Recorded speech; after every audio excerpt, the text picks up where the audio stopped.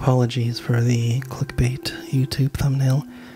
That 3D render is where I want to be in a few weeks, but before we can get to that design phase, we need to build the guts. And that's what this is here. It's just my breadboard for the touch capacitive pickup switching system. I'm referring to this as phase 1. So this is the breadboard phase, and it's a huge, giant mess. But the good thing is, this is all off-the-shelf components.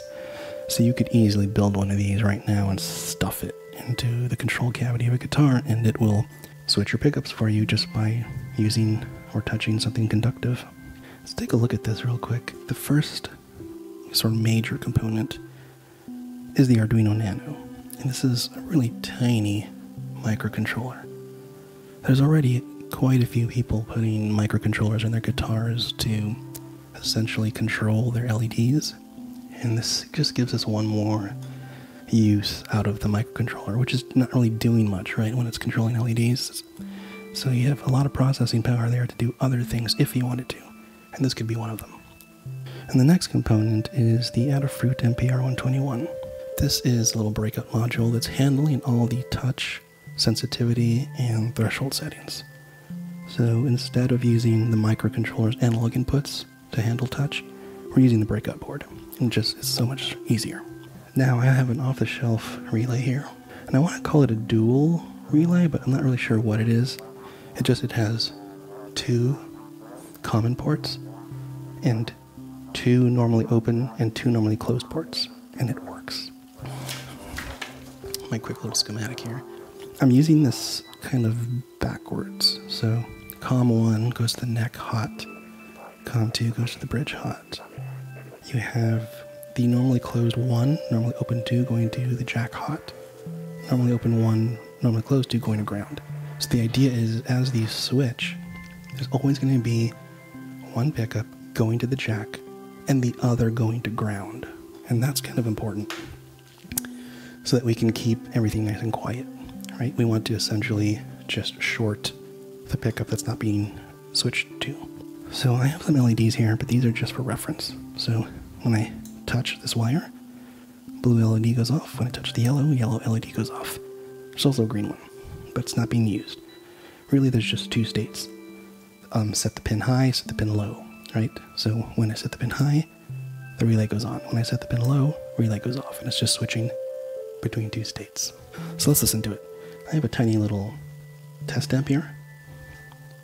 Turn it on. Make sure none of these wires are touching anything. So right now, surely you can hear that. It's just this bridge pickup on, and this one's off. So when I switch, this one's off, and this one's on. See? And all I'm doing is touching with my fingers these wires. See? And you can use anything that's conductive. Just an example. I have a $1 from 1974, and it works, so I'm just using that, and it's turning it off and on. But you can use anything that's conductive. You could use, for example, fruit. So if I did that, switches it on, switches it off. So anything that's conductive. Now obviously, when we're going to be building our guitars, we don't want to use fruit, right? We want to use something cool. So there's all these great ideas that we can do. For example, I keep thinking about like copper inlay, where that switch would be, and how interesting we could make that inlay, and it would serve a purpose. You would touch it and it would do something. But I'm also thinking about things like the natural artifacts in the wood. So if you think about a knot, for instance, and you filled that knot with like molten aluminum, that could be a switch. But you don't actually have to use metal either. You can set the threshold really high so that even when you get close to it, it'll activate the switch. Meaning you could have something conductive under the wood with a thin piece of, like, let's say 3mm top, and it would just be wood, and you would touch a spot on the guitar and it would activate it. So there's lots of possibilities, but before we can get there, we need work this all out. So the whole idea is trying to come up with a new design vocabulary for guitar construction.